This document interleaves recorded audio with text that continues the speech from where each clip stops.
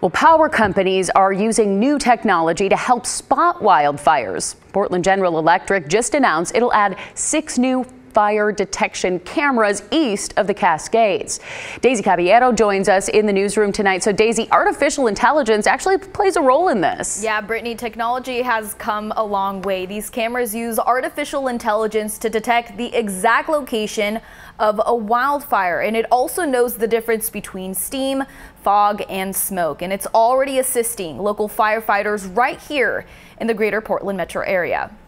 I really do truly believe that it's a game changer for the fire service. For the last 2 years, Portland General Electric has partnered with Pano AI, a company that creates mountaintop cameras that use artificial intelligence to detect active smoke and wildfires in a minimum 10-mile radius. We take ultra-high definition security cameras and we rotate them 360 degrees every minute, and then we transmit the data to the cloud using modern communication technology like 5G cellular technology. PGE currently has 27 of these cameras, typically atop of communication towers throughout the greater Portland area, and will add 6 more to the mix, first starting at the Timberline Lodge on Mount Hood.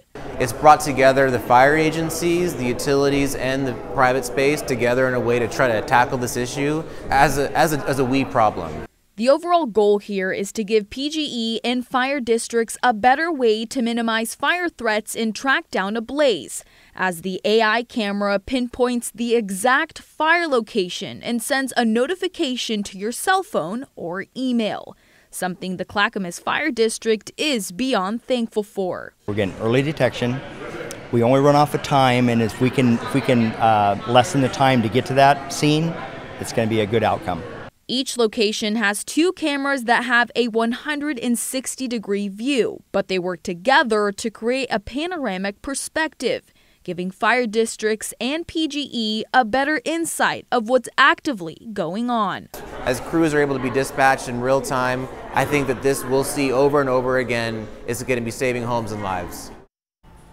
And Oregon is one of 6 states in the U.S. already using this AI camera technology, alongside 2 Australian states, New South Wales and Queensland. Brittany? Daisy, thanks so much.